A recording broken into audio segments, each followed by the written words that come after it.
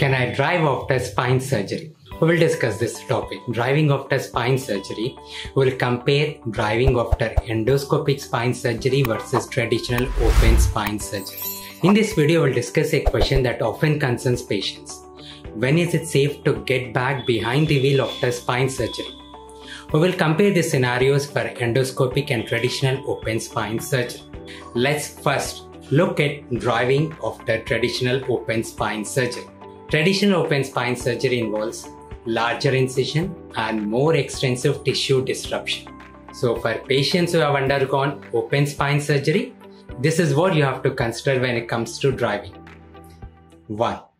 Extended wait.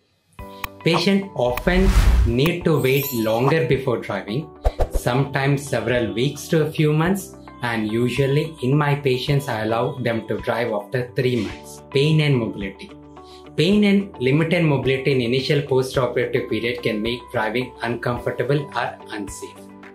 It's always crucial to consult your surgeon to get the green light for driving because he is the person who knows everything about you and your surgery. And now let's discuss driving after endoscopic spine surgery. As you all know, endoscopic spine surgery is minimal invasive and designed for precision and accuracy. So when can you drive after an endoscopic spine surgery? The good news is the waiting period is shorter. Patients often get the go-ahead to drive sooner, usually within a few days to a few weeks. Usually within a week, they are allowed to drive short distances. Less pain and discomfort because the scar is less, muscle injury is less. But always each case is unique. Your surgeon will give you personalized advice regarding when it is safe to drive.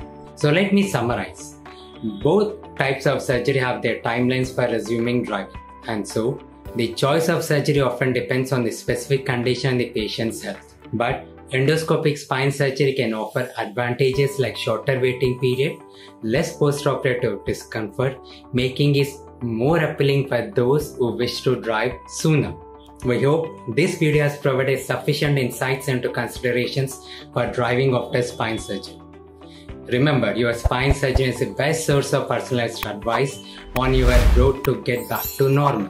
For more information or questions, please consult your spine surgeon. Don't forget to like, subscribe and hit the notification bell for more informative videos. Thank you for watching. Take care. Bye.